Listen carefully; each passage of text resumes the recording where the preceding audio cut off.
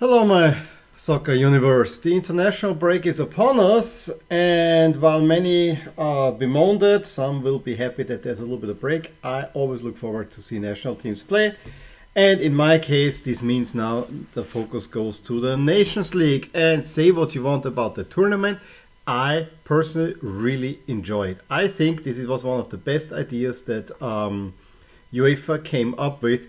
And I think it actually points towards the future, away from the tournaments that are organized from one country to just a general, this is the European Championship. Listen to me.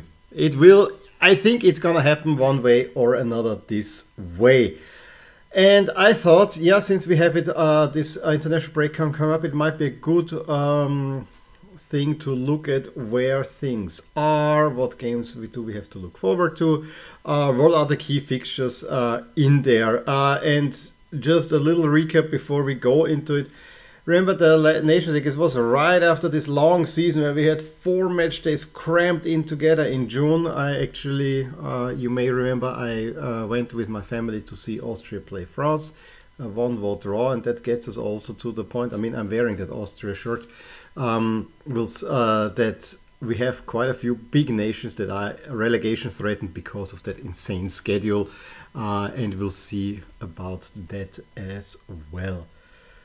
I would say I want to go league by league, look at the fixtures that we have coming up, and also where things stand, and then we'll see.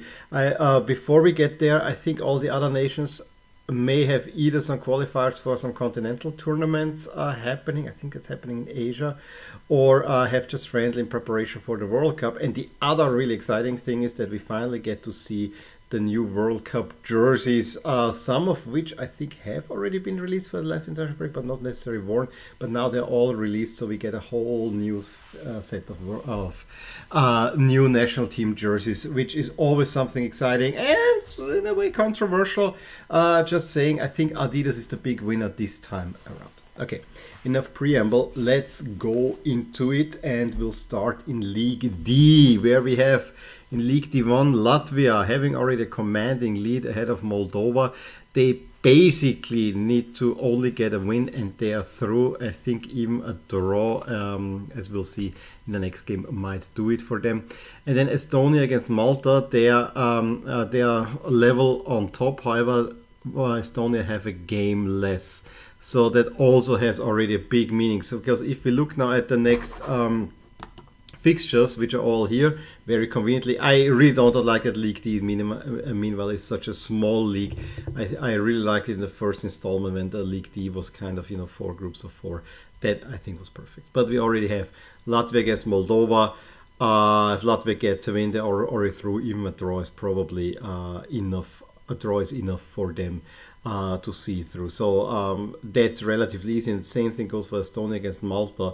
If that game ends in a draw, then Malta need to hope that San Marino will beat Estonia the next time around. If Estonia win, they are through already, and if Malta win, then Estonia can still beat them on goal difference in San Marino. So it is, although I think head-to-head is the first one, and I don't know now how the head-to-head there is going, but you see it's already very much skewed towards Estonia. Estonia definitely has won the first fixture there.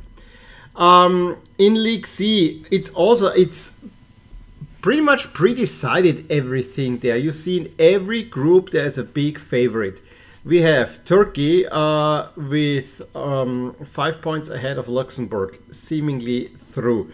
We have Greece having a commanding 6-point lead over Kosovo, probably even holding already the holding a tiebreaker there, but we have to see the fixtures. I don't know this now by heart, but basically, even if not, a point is enough for Greece to go up in League B, where frankly they belong. Kazakhstan has also a 4-point lead over Slovakia, looking very good, and Georgia with Kvaradona now have a 3-point lead over North Macedonia. That's probably the one group where it's a little bit more open. However, the schedule doesn't work in North Macedonia's favor, as we will see.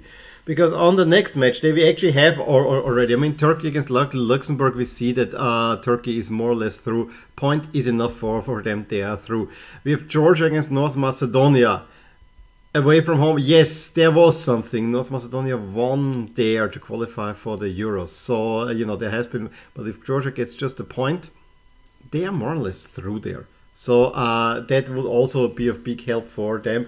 And then Greece will probably get the point in Cyprus as well. So, you know, it can already all be done. And Kazakhstan play against Belarus, where they also should get the necessary points to already qualify and be in League B next time around. The final match day, if there's still something to play, we have Azerbaijan against Kazakhstan. You know, Kazakhstan have really a soft schedule. Turkey will already be through, in North Macedonia, even if they get the win, Georgia needs to lose points at Gibraltar, which is unlikely. So you see the position of North Macedonia is not a very comfy one. And Greece, yes, will play against Northern Ireland. Greece is through. I say it like that. Going to League B, we see already in B1, Ukraine, Scotland with a game less have that in mind. Those are the two that are vying for the top spot there, with Ukraine holding the advantage. Then we have a group where Russia got disqualified. So believe it or not, Israel, Iceland or Albania, one of those will be in League A next time around. It's a little bit odd with Israel holding all the cards. Then we have B3, Bosnia-Herzegovina and Montenegro. Those two, Finland only with outside chances. And then I think the nominal biggest one is B4, where Norway sits 3 points ahead of Serbia and actually has a commanding lead there.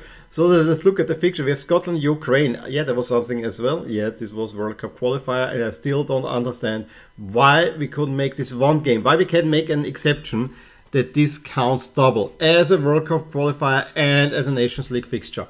It would have been so easy and would have saved everyone one additional game.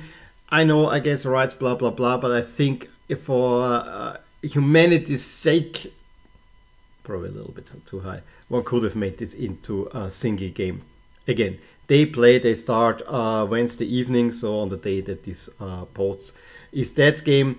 And then in the upcoming, we have a few interesting. We have Bosnia against Montenegro. This is already the big one for Bosnia. If they win, they are through.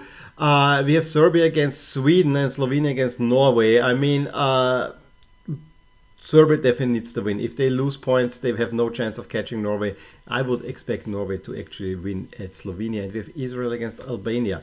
A win for Israel sees Israel through. So, just saying. And then on the final match day, we have again Ukraine against Scotland, probably played in Poland. So if there's still something to play between those two, that will be the decider. We have Norway against Serbia, which might also be a decider.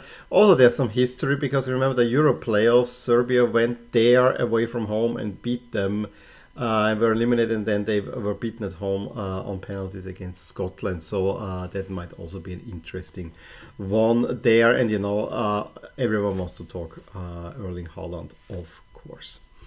Which leaves us with League A, and I actually want to start with who is the favorite to win at the moment, because we all have probably forgotten about it with all the madness going on.